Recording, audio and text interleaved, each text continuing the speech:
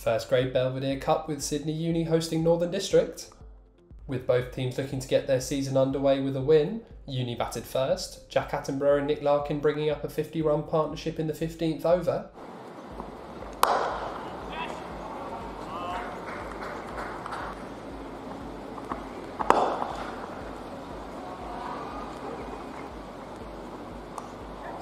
Larkin with the pick of the shots, the tall opening batter extended his arms to send the ball sailing over mid-wicket for 6.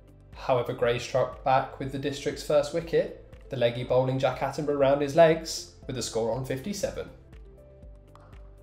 Damien Mortimer was next to the crease, the number 3 added a further 25 with Nick Larkin as the latter passed his half-century.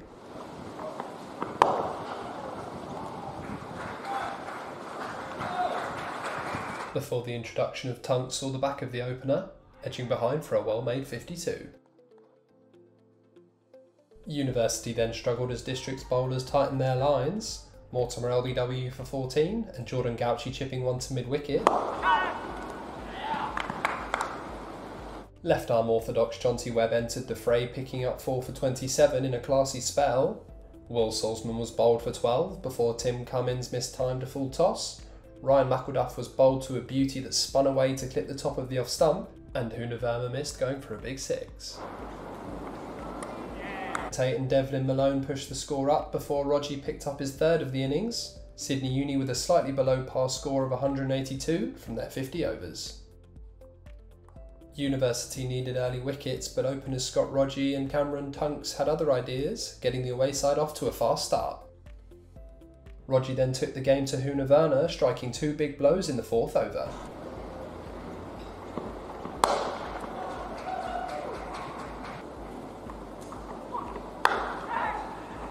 Golden arm Kieran Tate found a much needed breakthrough for University, trapping Rogie LBW, leaving District 1 for 43 from the 8th over.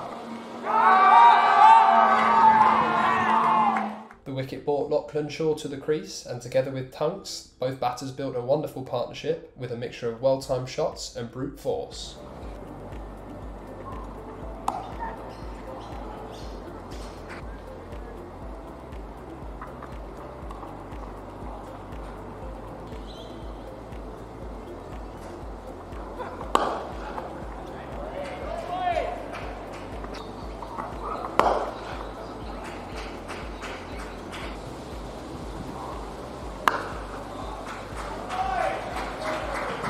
Both Tunks and Shaw passed 50, taking Northern District home with over 10 overs to go and securing victory by 9 wickets.